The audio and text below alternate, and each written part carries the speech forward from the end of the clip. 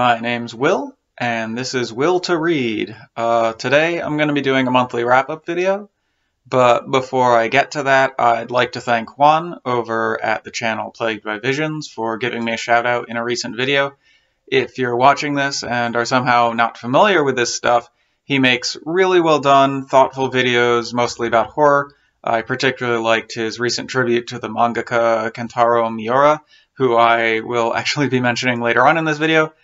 So thank you again to Juan, and to all of you who came over from that video, welcome. Okay, so the first book I read this month was The Burning by Bentley.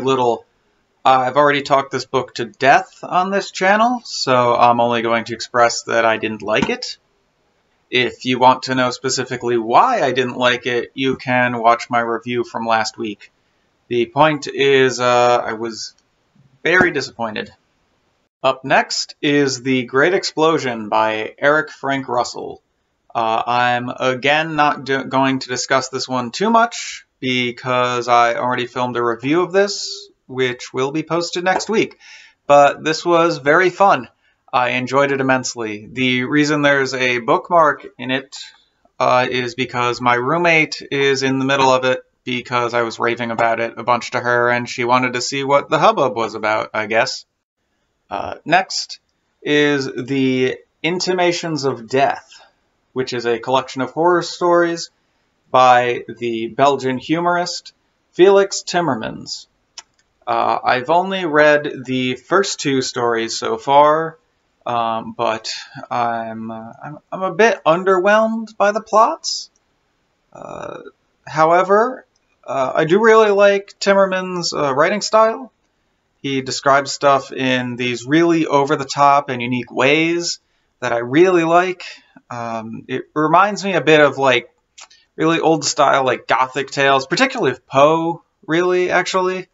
You know, so I do still have some hope for this becoming a favorite. Yeah. The rest of the books that I read this month were comics that I took out from the library. I won't be able to show some of the covers in person because, well, I returned them. But I'll put pictures up here somewhere in the editing. The first comic I read was Streets of Paris, Streets of Murder, Volume 2 by Jean-Patrick Manchette and Tardi. It's a collection of two collaborations between the two, Like a Sniper Lining Up His Shot and Run Like Crazy, Run Like Hell. Both are adaptations of novels Manchette had published previously. Tardi, for those unaware, is a legendary French cartoonist who I've been meaning to check out for a while. I love his art style here. It's very fun. However, I do think that these comics get a bit too wordy at points. I very much land in the camp that comics are a visual medium and thus should communicate as much as they can through the art itself. There are quite a few scenes where things were written which could have easily been illustrated, but I did really enjoy this overall. Up next, I read Michael DeForge's most recent collection of short comics, Heaven, No Hell. Michael DeForge is one of my favorite cartoonists working today. I love his sense of humor, and I find his art style very fluid and extremely unique. There is a reason why he's so well regarded within the indie comic scene. I mean, look at this. Like, this is just a random page, but like, God, like the colors and just like, I don't know, it's really good. Yeah, I really like his art style. It's a collection, so the stories range in quality, but they're all really solid. I would highly recommend it. Next, I read the 5th Berserk Deluxe edition, which collects volumes 13 through 15. As hinted at earlier, Berserk's mangaka Kentaro Miura died early last month, and news about it came out a few weeks ago. And I'd never read Berserk, but I'd heard nothing but praise about it from a lot of different artists that I follow on Twitter and Instagram. I also had watched and loved the 1997 anime adaptation of the first story arc.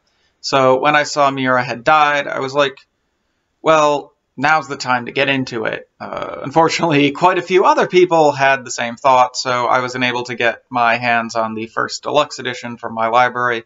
I would have been pretty far down a waiting list. So instead, I decided to start where the anime ended for now. I do plan to go back to read it later. And yeah, this series lives up to its reputation. I can't think of an artist who draws motion as well as Miura does.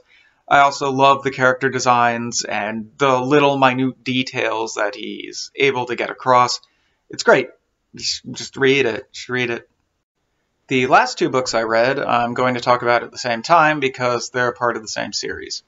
I've been on the JoJo's train for a few years now, but I'd only really watched the anime. I decided once Viz started putting out Part 4 to read that because it's the only one I haven't watched, and I'd heard that Araki's style changes over the course of it, and I thought that'd be interesting to see. And it is. Josuke starts off as this big, beefy rectangle of a man, and ends as, well, a twink. Actually, wait. He's in high school. Maybe I shouldn't call him that. Anyway, you get my point. I read specifically volumes 7 and 8. It's amazing. This is shaping up to be my favorite part, but we'll see because I still have one more volume to go, and the endings of parts 3 and 5 are what soured me on them a bit. But I'd highly recommend reading this part anyway, because Araki is a master of the craft. I think only other cartoonist as good as him at drawing fashion is Akira Toriyama, and even then it's only a maybe. Araki's imagination and characters are so unique and interesting. I can't express how much I love them.